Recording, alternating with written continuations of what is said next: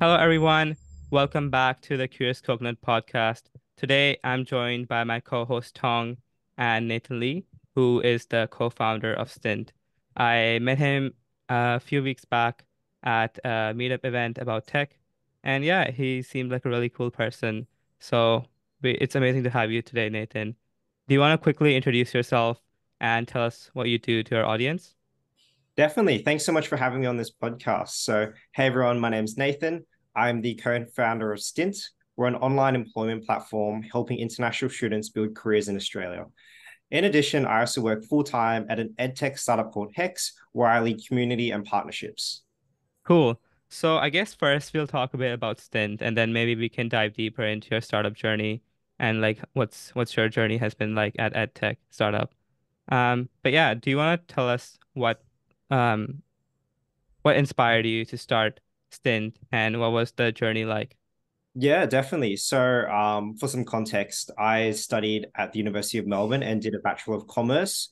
So, towards the end of my second year, myself and my close friends, we were applying for internships. And as a domestic student, I had no idea about some of the challenges that international students were facing.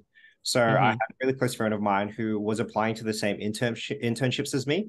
And what I didn't realize was he was being rejected purely because of his citizenship status. They even though he may have had the correct skills and experiences, just because of his visa status and where he came from, he was being rejected for these opportunities. To me, that just didn't sit right. I didn't think that was fair. So I thought, okay, how could we develop a business or a sort of community project to help international students in their job searching journeys to sort of try and create a more equitable job landscape. So for me, it just really came out of the desire to want to help my friend and make sure that he had fair opportunities to find work here. Yeah, Yeah, for sure.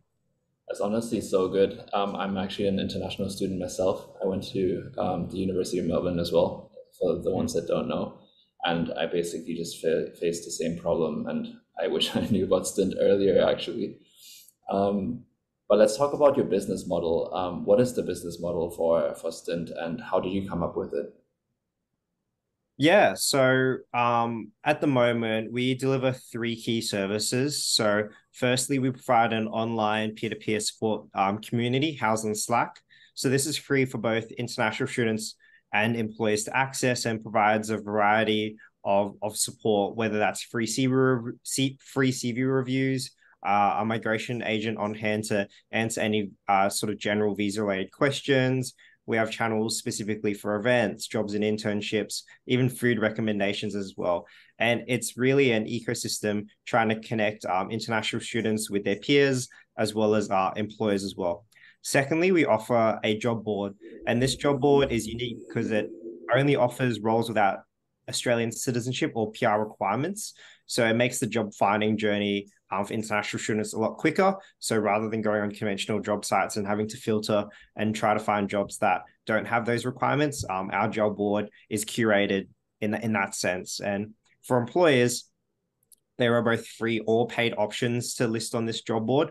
So they can post for free, or they can have additional features such as like a social media post or an email to a mailing list. And that comes with a $99 fee, which is fairly nominal. And then thirdly, we offer a paid placement recruitment service. So helping companies hire international students. Companies come to us with specific job descriptions, and then we go and recommend candidates from our community. And if they end up hiring candidates, we charge a percentage of the candidate salary package as a fee. Okay. Cool. Sounds like you have an amazing grasp on things there. Um, I want to know because starting a business at a young age is very hard. What Hmm. are some challenges that you've faced going into this industry? Yeah, I would say two key challenges that a lot of entrepreneurs, especially if you're at university starting out, may face. First one being time, so time constrictions. Mm-hmm. So when I first started Stint, I was still studying full time as well as working part time as well. So trying to find time in my day to work on Stint and help it grow was definitely challenging. And as a founder, you're often a visionary, right? You have these big, lofty ambitions and dreams of how you want to see your business progressing in. When you can't work on it full time, it can get incredibly frustrating when Yeah. progress isn't as fast as you want it to be, or you can't spend as much time developing the solution and making it as good as you know it can be. So that is obviously frustrating. Mm-hmm. Secondly, I would say resourcing. So, as a university student at the time, I didn't have a lot of money, let's be honest, and a lot of other Yeah. universities students are probably the same. Yeah. So, reality is, when it came to building out a business, I couldn't hire someone to build out, a fancy mobile app for me, which would probably cost north of $30,000 or Yeah. so it's just trying to find ways to develop this business in a low cost way that wouldn't use up a lot of capital, which I didn't have at the time. So I'd say those are probably two key challenges. Yeah. Like, yeah, that honestly sounds like a lot. Managing university, part-time work, and then also having a startup and trying to scale it up. What are some strategies you use? Because I'm kind of bad at time management. Yeah. So do you have any like strategies that you like to use? Trust me, I'm still working on it, but I would Yeah. say the biggest thing for me is definitely my calendar. Yeah. So I combine a lot of my calendars into one. So I combine my work calendar, I combine my personal calendar, and I combine my stint calendar as well, just so that it aggregates all my events and I can see, okay, I have this on each day. And using things like color coding, for example, so Mm-hmm. it's a lot easier to break down really quickly. And if it's not in my calendar, I am 100% going to forget about it. So Yeah. it's developing a routine where as soon as something comes up, no matter how small, I'm putting it in my calendar, even if it's something like a dentist appointment or going for a walk or calling my parents, stuff like that, so that Wow. I So make sure that I'm maintaining a balance still. Because even though yeah. there's a lot of moving parts in my life, I still want to have a good work life balance or aspire to. So I'd say Yeah. that's probably my key strategy at the moment. No, I love to hear that, going for a walk and having time to call your parents. Yeah, you can get so lost in managing all of those things.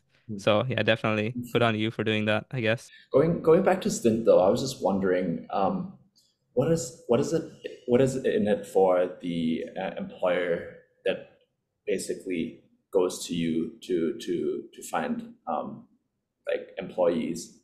What's in it for the employer, since they are the ones that have to eventually sponsor a working visa for the international student? For sure. So for international students, they have a lot of benefits, as you know. So coming from a different country, they will have an understanding typically of that culture or that market. So if a company has offices or has clients in that market, it's always helpful to have someone who has an understanding of the local customs and everything like that. In addition, language, so being multilingual is a massive plus. So again, if they have clients in that country per se, having someone who speaks that language and understands as well the Australian working landscape is just so beneficial.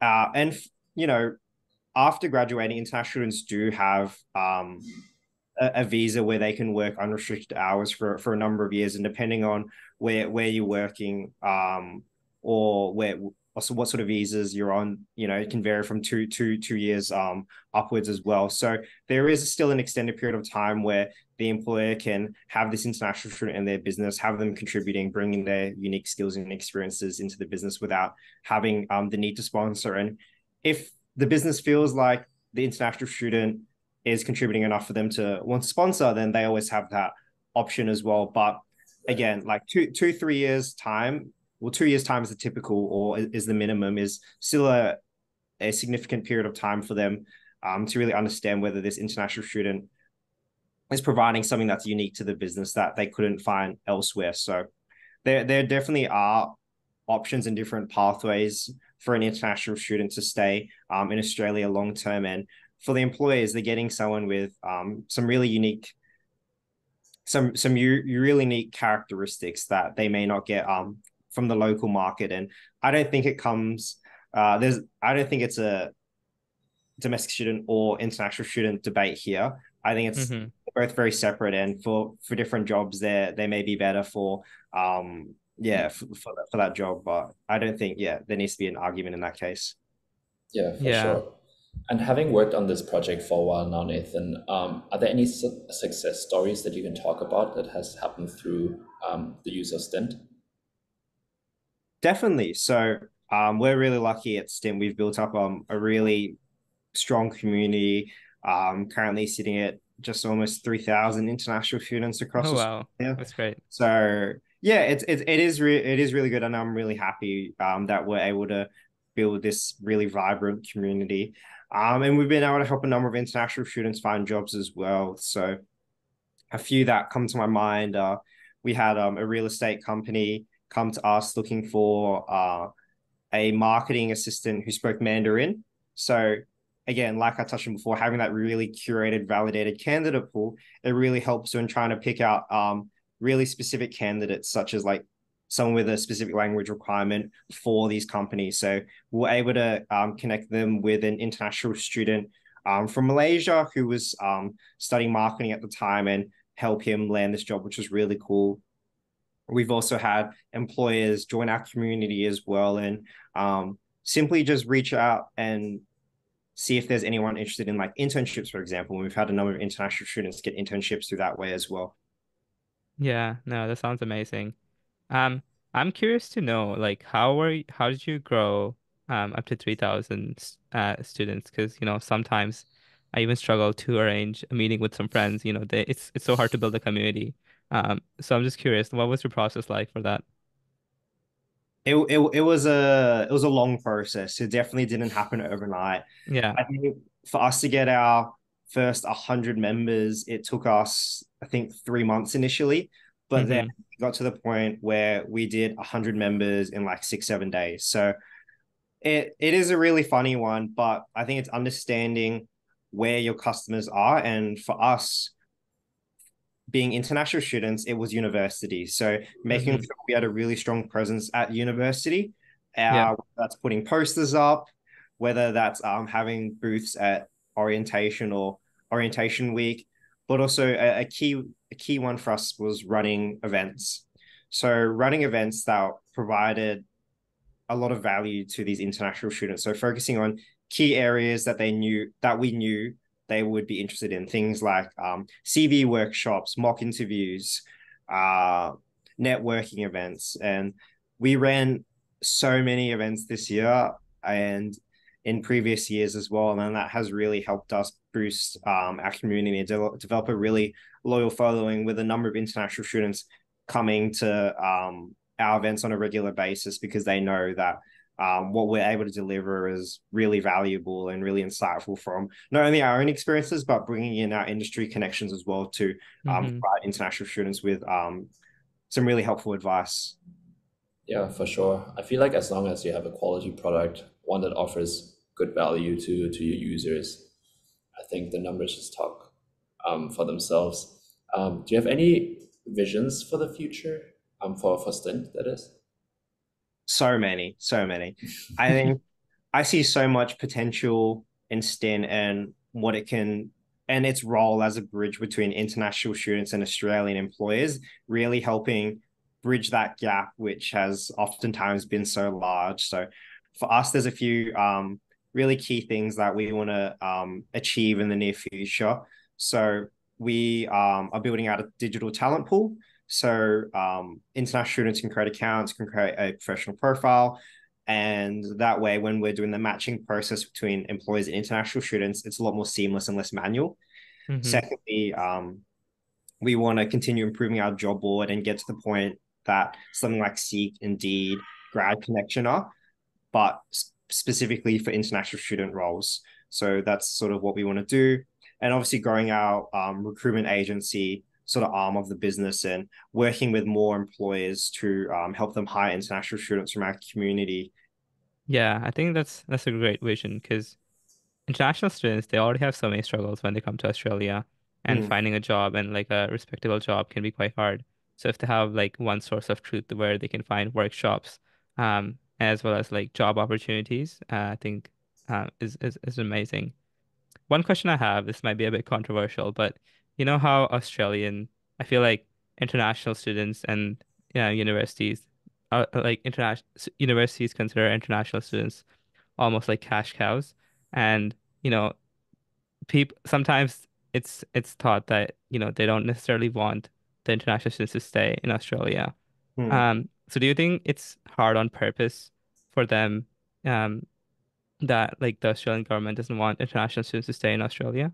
It is a really big problem, and I will say it's a systematic one that trickles down from government. So I think universities aren't always incentivized to focus on outcomes post graduation, especially for Mm-hmm. international students, because for so long, obviously international education has been a massive export, and Australia's already developed a really strong reputation as a destination for international students from across the globe.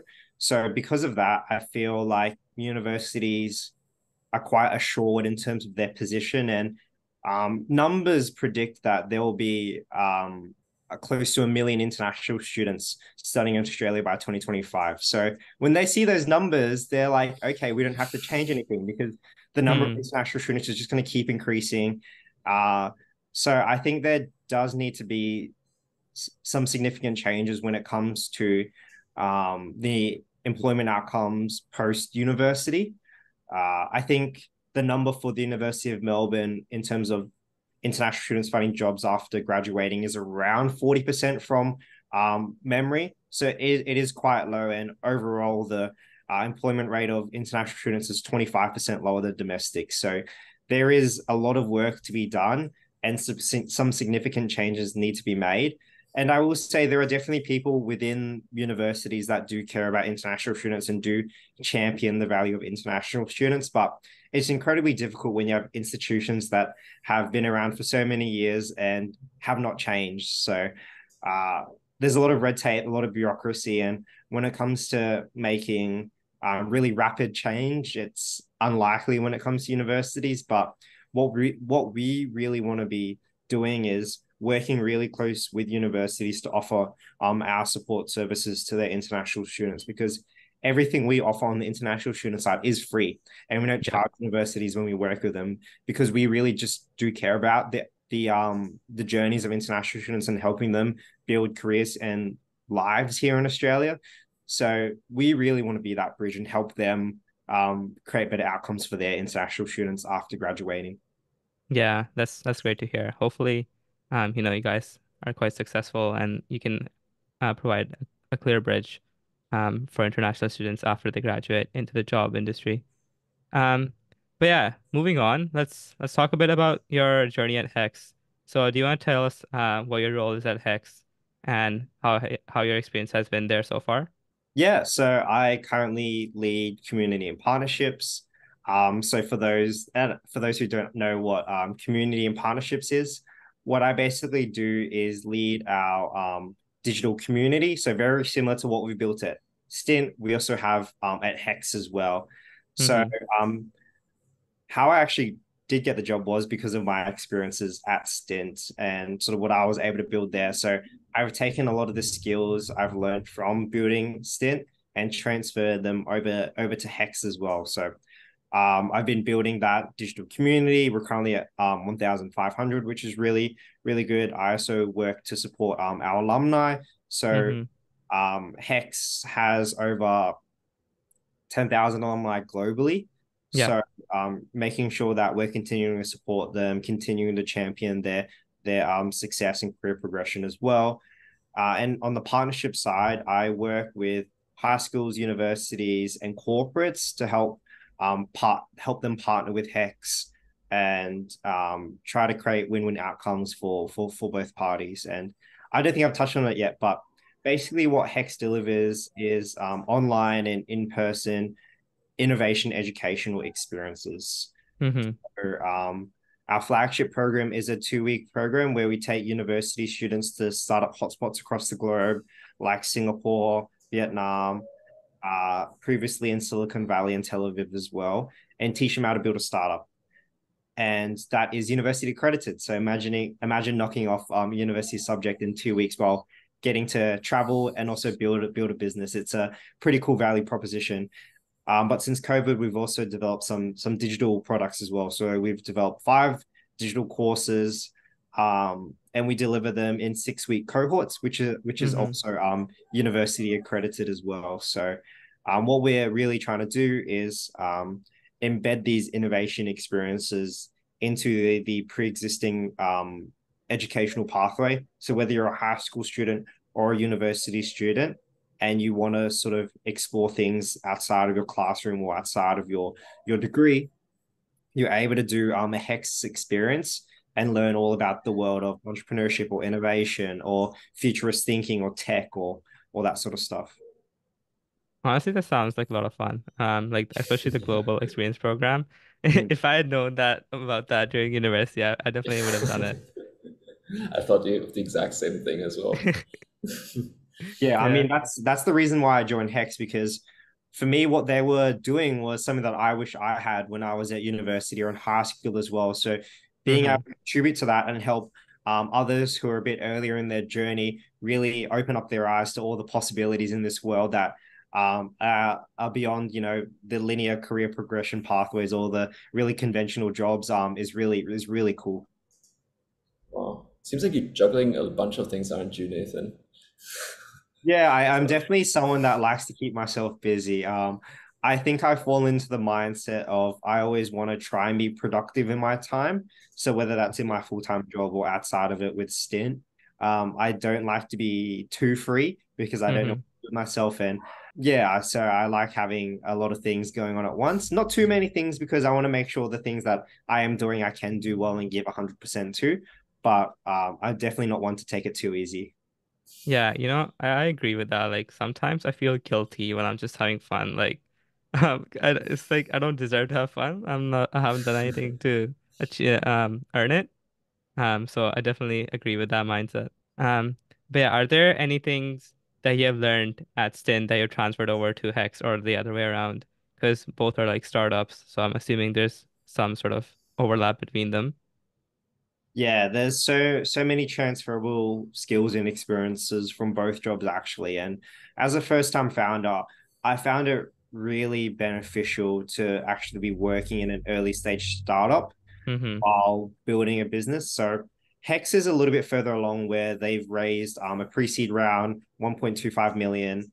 So it's further along in its sort of startup journey, and because of that I can really observe in its growth and how the founders are managing the team, how they're developing strategy, what sort of tools they're using, and really pass that back onto my role as co-founder of Stint. And it's something that has I found really beneficial because I think sometimes the mindset with founders is that it's all or nothing or you have to go all in.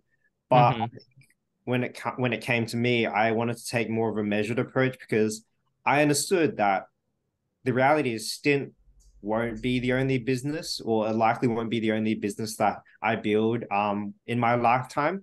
So I really wanted to take the time to understand how to successfully build a startup and give myself the space and the chance to make mistakes and learn from them. If I was all in on Stint, doing that full time and nothing else, there would be an incredible amount of pressure on me to succeed and not make mistakes. And that would be incredibly hard and quite toxic in all honesty. So Mm-hmm. because I have a full-time job which is able to help me pay for things like rent or groceries and all those sort of things, Yeah, yeah. I am able to take my startup journey with Stint a bit slower, and I have more room to make mistakes and learn from them. Mm-hmm. And so I think that is something that if you are thinking of starting a business, don't feel like you have to do it just full time. There are other ways for you to sort of balance that and a full-time career as well.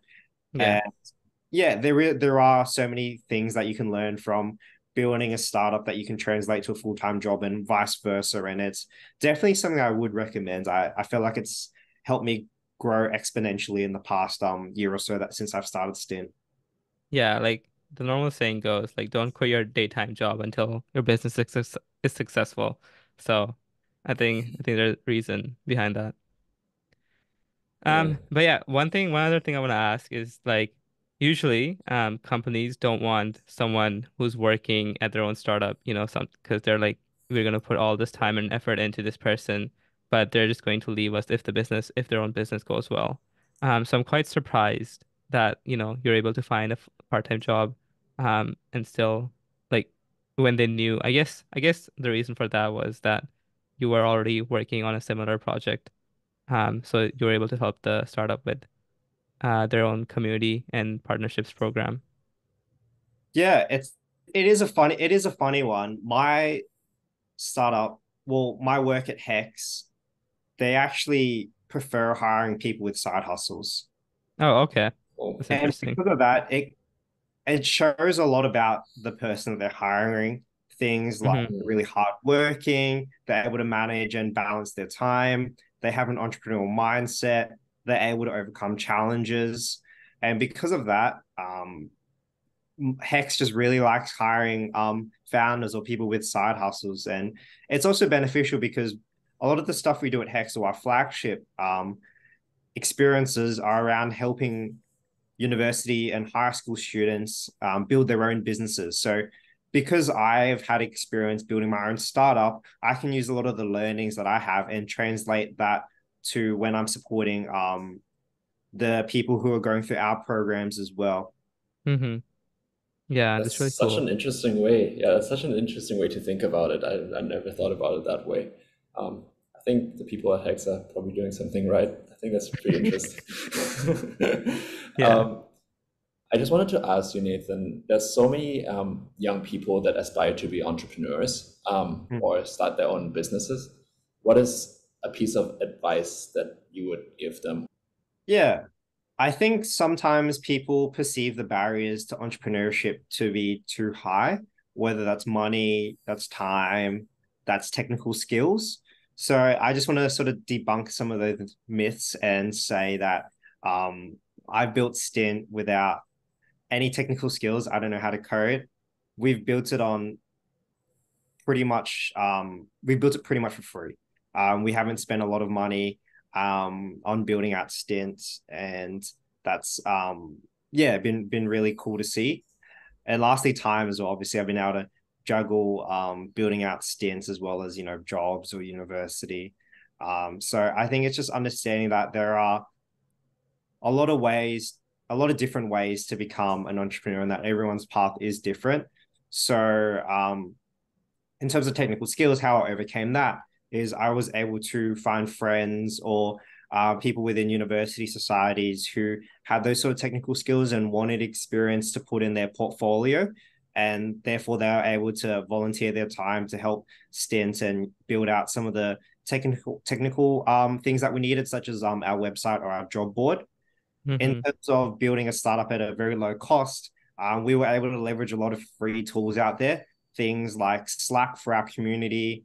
Initially, we built our website on a low code platform, and there's a lot of manual stuff that you can do when you're still starting out. So things like our recruitment service, we essentially just drafted the necessary contracts and all the legal collateral that's required, and then we did the process manually. We're in the process of building something to sort of automate that process, but when first starting out, a lot of the stuff that you want to do that you would like an app or a website to do, you can actually do it manually as well. And that way it would save you a lot of money and help you develop the capital that's required to then go out and pay someone to build it, or all Hmm. that sort of stuff. Yeah, yeah. One thing I want to know is that I think on your profile, on your LinkedIn profile, I saw that you've also done some internships at corporates, right? So how's like that experience compared to working at a startup, would you say? Yeah, so I would definitely say when I was at university, I fell into the trap of following the herd. Yeah. So naturally, the linear pathway after university is to go on to a really prestigious firm, do the 9 to 5. And for me, I was doing accounting and finance, so your big four like KPMG, Deloitte, PwC, and EY was naturally sort of the next step for me. So even though at the time I would say I was definitely more interested in entrepreneurship and startups, I wasn't sure if I could build a career there. Mm-hmm. There were a lot of things about startups that scared me. Things like they pay a lot less, or the tech layoffs. And so for me, I was like, okay, maybe the smart choice for me is to do the corporate route and build my startup on the side. So I did do an internship at Deloitte over summer break after my second year, and it was okay. I think I quickly learned it wasn't for me. Mm-hmm. Nothing to say, nothing to like go against, people who want to go down that path, but I think it lacked the dynamism that I was looking for. So being able to do something different every single day, it was hard to join such a large organization because it felt like I was just, a small cog in a big machine. And Yeah, yeah. regardless of the work I did, Deloitte was still gonna be okay. So uh, those are some of the challenges that I faced when I was working there, and I felt like then, after I scratched my corporate itch, startups was 100% going to be my way forward and what I wanted to do full time after leaving university. So I definitely say it was an important thing for me to do and understand um, whether corporate was for me or not. Mm-hmm. And without doing that, I would have always had that question in the back of my mind. Oh, should I work corporate or, because there were definitely some benefits for working corporate. There was a more structured training program. I had a buddy who sort of supported me. They have a lot of professional development opportunities. The Mm-hmm. network in terms of the people you meet is so much larger because you're working in a company with thousands, tens of thousands of employees globally as well. So there are definitely a lot of benefits. It just depends on what sort of priorities you have at the moment. Yeah. Me, being in my early career, I just want experience. I want to be given more responsibility than I may be deserving of because of my age or my level of experience. I Yeah. want the opportunity to travel. I want the opportunity to work in an area where I'm passionate about. Yeah. So I think a lot of those things aligned with Hex, and which is why I joined there full time over going back to corporate, which I definitely had the opportunity to post my internship, but I Mm-hmm. chose to go startups. Yeah, no, I I think mean, it's a good experience for sure. it's Um, what they like to say, right? Like in your 20s is the like the perfect time to just try a bunch of things and fail. And if things don't go right, you just pick yourself back up and yeah, see what you like, see what you don't. Yeah, 100%. I would say consider, well, from what I've learned so far, consider your early career like an experiment. mm-hmm. Test your assumptions, have hypotheses. Don't be afraid to make mistakes and try different things. So, I've definitely developed sort of what they call a scientific mindset when it comes to my early career. Just seeing what works, seeing what doesn't work, and looking at why things work or didn't work. And I think if you remove that fear of failure or that fear of not always being right the first time, I think you'll find that you have a lot less pressure on yourself and that you have more freedom when it comes to really enjoying your work and testing out new things. Yeah, yeah, for sure. I think in right out of university, it's not as important to just, get a job. It's more important to explore the things you like and figure out what you want to do in the future. Um, but yeah, I think we're coming to a closing soon, so I want to ask you like a few final questions. But one of the questions we always like to ask is what fascinates you about the future? This could be related to tech or just anything, that excites you. Yeah, I am excited to see better pathways for students to pursue entrepreneurship as part Mm-hmm. of the university degree. So there was this legislation that was going through government this year called Startup Year, and it's Okay. basically giving universities the opportunity to essentially create better entrepreneurship pathways for their university students, whether it's investment, whether it's subjects more aligned to entrepreneurship. So our CEO was really lucky to be at the Senate and deliver her opinion and her sort of thoughts on this sort of legislation. And it's something that it's going to be really exciting for future students who are interested in pursuing entrepreneurship. So that, they don't have to, choose between entrepreneurship or completing a university degree. They can do both at the Yeah. same time. So I think that's going to be really cool in terms of giving students that flexibility and not giving them like an ultimatum. So yeah, I'm really excited for our budding entrepreneurs that are coming through the ranks. Yeah. Mm-hmm. Um, Also, we at the Curious Coconut, we love to read. Do you have a favorite book by any chance, or is there, if you do, if you have a book that you like, which one could you recommend to our listeners? Or if you don't like to read, do you have any like audiobooks or something that you listen to that you can recommend? Yeah, unfortunately, when since I've been quite busy, I haven't read any books recently, or listened to many podcasts. Um, I it's been interesting. I've definitely wanted to explore that sort of self-help improvement books and podcasts, but I've never gotten the chance to do that yet. I've always Mm-hmm. been someone who has tried to be a lot more hands-on when it comes to my learning.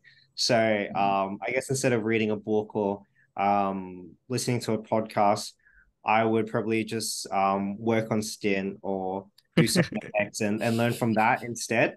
So Yeah. yeah, if I'm curious about something, Right. I would probably just experiment it myself. And if I needed any advice, I have mentors or I have my colleagues or my co-founders to go for that as well. So I've been really lucky. I've developed a really strong support system around me. So I'm able to leverage them if I have any questions or need any advice. That's Okay. amazing to hear. Yeah. But yeah, I think this is that was like our last question. Nathan, is there anything else you'd like to say to our audience, where they can follow you or if they should join the community or any other links that you'd like to plug? Yeah, if you're interested in anything I've talked about so far, definitely connect with me on LinkedIn. I use that platform probably too much, and so yeah, you can definitely find me there. If you're interested in Stint, you can visit our website at www.stintcommunity.com. And if you're interested in Hex, you can visit our website at www.startwithhex.com. Sounds good. Well, it was lovely to have you, Nathan. Um, and yeah, good luck with Stint and with Hex. I wish you all the best. And we'll put all the links that you mentioned in the description. So anyone who's interested, they can check you out. Amazing. See you. Thanks so much for having me on, guys. Yep. Thank you. Yeah.